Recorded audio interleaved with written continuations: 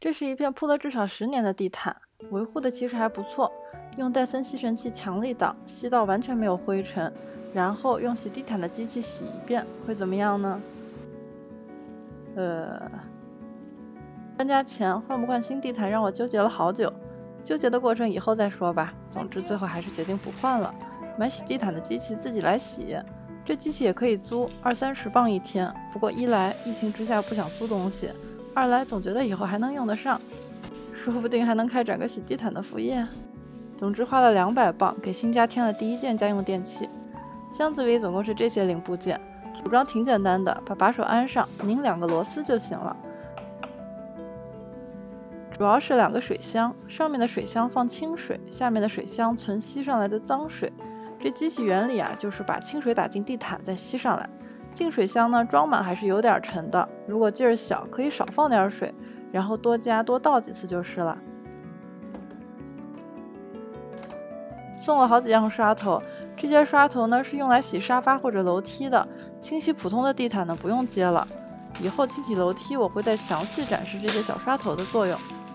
送了3瓶药水，1瓶地毯清洁液，1瓶呢是洗前用的，可以增强去污效果，1瓶洗后用，维持的久一些。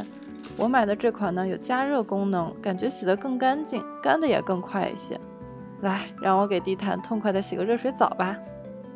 洗地毯前，先用吸尘器把地毯尽量洗干净，然后在净水箱接温水，清洗液呢也从规定的槽口倒进去。说明书上2者是有比例要求的，我一开始也是严格遵守，但后来觉得好像并不太需要理会，大概的倒一些进去就行了，机器会自己调节用量的。机器呢有2档，一档是清洗，会用到清洁液，另外一档呢是漂洗，只会用到清水。手柄下呢有一个按钮，按下去的时候它会放水，不按就是吸水。说明书上建议往前推的时候把这个按钮按下去，让它放水。往回拉的时候松开这个按钮，它就会把水吸上来。使用起来觉得这个设计还是挺合理的。另外推和拉都要尽量的慢。洗这间屋子时我还是太心急了，所以洗完一遍后水是这样的。洗隔壁小房间时我慢很多，而且第1遍我是用清洗模式，给地毯打上肥皂，一片地呢我也会推拉2次，最后洗出来的水这么脏。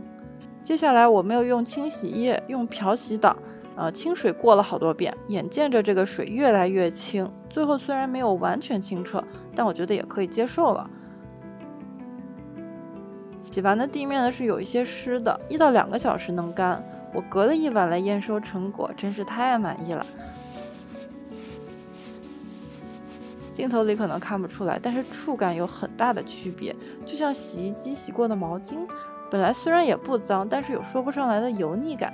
深度清洗完之后呢，毛扎扎的，特别清爽。